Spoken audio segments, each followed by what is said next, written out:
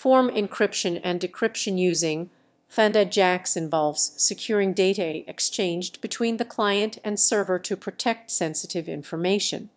When a user submits a form, the data can be encrypted on the client side using JavaScript before being sent to the server via an ajax request. This ensures that even if the data is intercepted during transmission, it remains unreadable without the proper decryption key. On the server side, handles the incoming encrypted data. It decrypts the information using the same algorithm and key used for encryption on the client side. This process enhances data security by preventing unauthorized access and maintaining user confidentiality.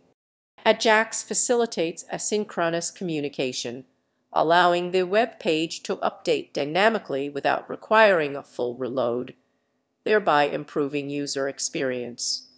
Overall, combining and ajax for form encryption and decryption provides a robust solution for safeguarding sensitive data in web applications.